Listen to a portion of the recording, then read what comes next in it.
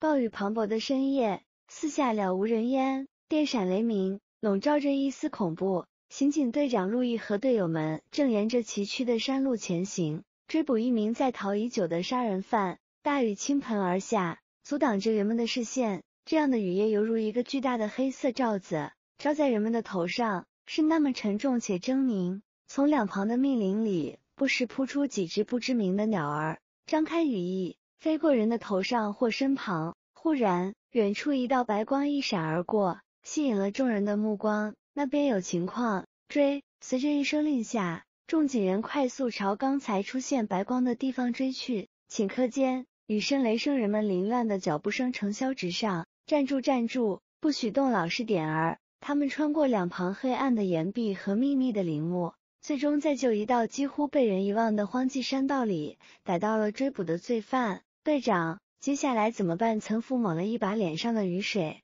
问道。这人看样子很久没吃东西了，所以才会这么容易就被我们逮到，否则还是免不了一场恶战。带回局子里。说对，雨水不断从陆毅的雨衣帽檐处落下，时不时有雨水滴落至他的脸上领口。他抬手看了一眼腕上的手表，又看看了大家个个如落水的公鸡，回道：是。听到命令，所有人都如释重负，纷纷以最快的速度下山。队长，擦擦吧。队长，这个案子在我们手上算是结束了，接下来是不是该放几天假了？将人押上警车后，岑福递给陆毅一条毛巾，有些期待地问道：应该可以，这个人跟一宗重大毒品案件有牵扯，会移交给缉毒大队，可我们放不放假，前提是没有新的案子出现，先把人押回警局，然后大家可以先回家休息一晚。话音落下，一队警车渐渐消失在雨幕之中。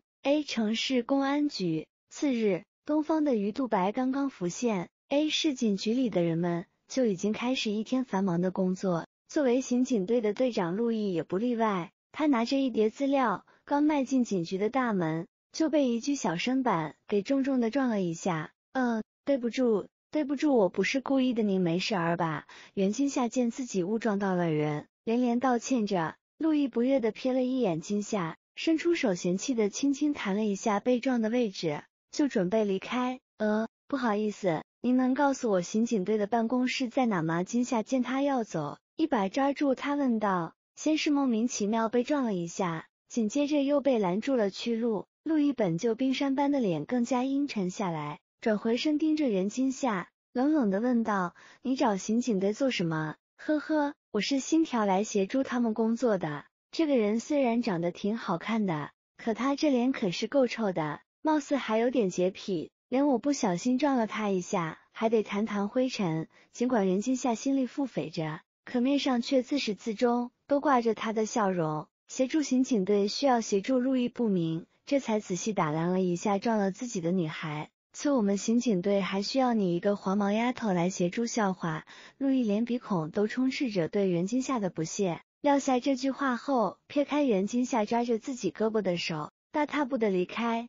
你这人怎么瞧不起人啊？谁是黄毛丫头？我是爷，会不法追踪的爷爷，才不是黄毛丫头呢。陆毅都已经走出了好远，袁今夏还在对着他的背影不满地喊道。回到刑警队，还未进入办公室的门，他就听见里面的人在叽叽喳喳的抱怨个不停。岑福，你说我们最近是不是有点背啊？这昨个晚上刚把上一个案子的罪犯抓获，本以为可以休假几天，结果又来了一个，这些人怎么就那么不消停啊？好好过日子不行吗？真要是那样，那咱们还有活干吗？我也想休假啊，可是没辙啊，我们还指着这份工资吃饭呢。得了吧，谁不知道岑福你小子和队长是发小，队长可是真正的有钱公子哥，他哪能亏待了你？岑福正想解释，就瞥见了站在门口的陆毅，不由得一阵唏嘘。好家伙，幸亏自己没说什么，要不然让队长听见了，还不死定了。陆毅冷着脸踏进办公室，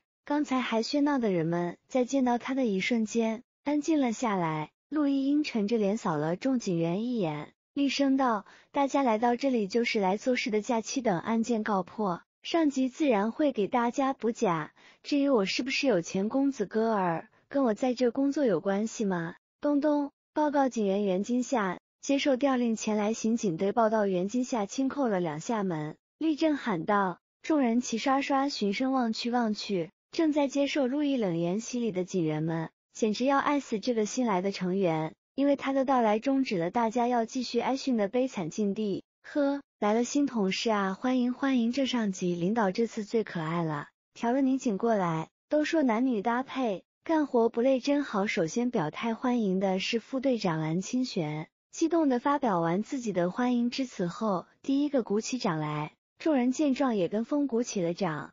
这是什么谬论？我这里可不需要黄毛丫头。陆毅不合时宜的冷哼一声，直接拒绝袁今夏的加入。这人谁呀？口气这么生硬，都不知道有怜香惜玉这一说吗？对女孩子一点都不温柔。正纳闷着，忽然对上了陆毅转过来的脸，我的天哪！袁今夏的瞳孔顿时放大了好几倍。这人不是刚才被我不小心撞上的那个洁癖狂世界这么小吗？怎么会是他啊？还真是冤家路窄呢。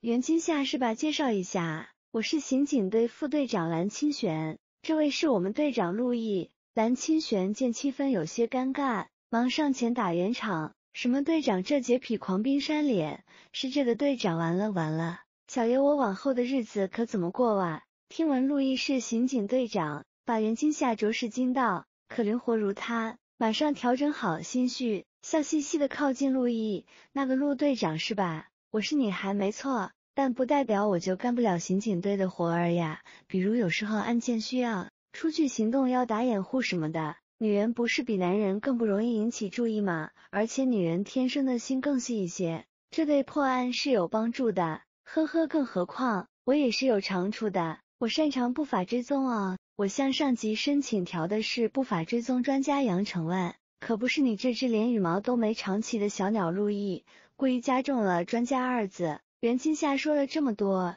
可陆毅仍不松口，而且话还说得这么不中听，这人也忒难搞定了吧？可本姑娘也不是临阵脱逃的主，我就不信我搞不定你。本想发火的袁今夏将心里窜出的小火苗生生给阴吞了下去，立马展现出他擅长的绝技溜须拍马。呵呵，杨成万是我师傅啊，正所谓名师出高徒吗？我是绝不会给他老人家丢人的。队长，陆队长，您看您长得是这么帅气逼人，尤其是这双眼睛，一看就是火眼金睛，肯定也能慧眼识英雄的对吧？您就留下我吧，你还真是自信啊，居然自比英雄。陆毅对于今夏抛来的彩虹屁似乎不为所动，递给他一记白眼之后离开了办公室，剩下袁今夏愣在原地。我估计袁今夏从小到大都没遇见过这么难缠的主，此时他内心的郁闷有生以来达到了最巅峰。袁警官，我们队长的脾气就这样，你别跟他一般见识，既然上级调你过来了，肯定就能留下的，我们欢迎你，是不是啊？哥儿几个一旁的蓝清玄见陆毅居然当众让人下不来台，对方又是女孩子，赶紧上前安慰一番。是啊，众警员附和道。可是陆队长还没说让不让我留下就走了，那他是不是还不同意啊？今夏有些郁闷地说道。他呀，肯定是去局长那了，你放心，既然上级会派你来，我想你肯定有些长处的，以后让队长看到你的这些长处，到时候他就不排斥你了。蓝清玄微笑道。谢谢蓝队长，你可真是个会挖掘下属优点的领导呢。袁今夏再次展示了他高超的吹捧能力。呵呵，纠正一点，是蓝副队长哈。虽说今夏的彩虹屁对陆毅不起一丁点儿作用，可到了其他人那儿还是很管用的。A 市公安局局长办公室，陆毅未敲门就气势汹汹地推开局长办公室的门。徐局，我要求调过来的是杨成万，怎么变成了一个袁今夏？您小子现在是越来越没规矩了啊！进我这个局长的办公室，连门都不敲上来就质问我，到底您小子是局长还是我是局长啊？徐局抬起头，盯着眼前这个没规矩的家伙，一脸无奈。陆毅站在原处，只轻哼了一声，也不答话。嘿，小兔崽子，竟然敢哼我呢！我告诉你，杨成万目前腿上的旧伤复发，加上他年纪大了，不适合再去刑警队第一线工作。那个袁今夏，你别看人家是个女孩儿，那可是杨成万的得意弟子，人也机灵，是个好毛子，要不是您小子，我还舍不得把他放你那去呢。您小子居然还嫌弃人家，您觉得他不错，就把他留您这好了，我不需要。哟呵，还跟我干上了，给你2个选择，一你留下袁今夏，赶紧到案发现场去，尽快把这个新案子破了；二脱下警服，回家当阔少爷去。这些年你在我这工作，我可没少担惊受怕，你要是有什么闪失，我都不知道怎么去见陆书记。正好你不干了，我也就脱离苦海捞须举，两手一摊，悠哉的往后靠着。他是他，我是我，我的事跟他没关系。提起父亲，陆毅心里一阵恼怒，他是您老子，怎么就没关系？废话不多说，你就说您选哪一样吧。砰！陆毅什么也没选，重重一闪门，满脸怒意的回到了刑警队。这陆毅刚跨进门，蓝清玄就看出了端倪，急忙拉了拉袁今夏的衣袖，小声说道：看见没，某人您好像谁欠了他几百万似的，他刚才肯定是又和局长呛上了，你现在千万别去惹他啊！啊，他连局长都敢呛啊！袁今夏惊叹道。对啊，蓝清玄耸了耸肩说道。陆毅穿过刑警队大厅，走进自己的单人办公室，在稍作准备后就回到大厅，对着众警员说道：刚才110指挥中心接到群众报案，在城西一废弃的砖厂附近发现一具尸体，具体情况尚不明确，蓝副队长和新来的留守，其他人都跟我走，现在出发。是众人异口同声道。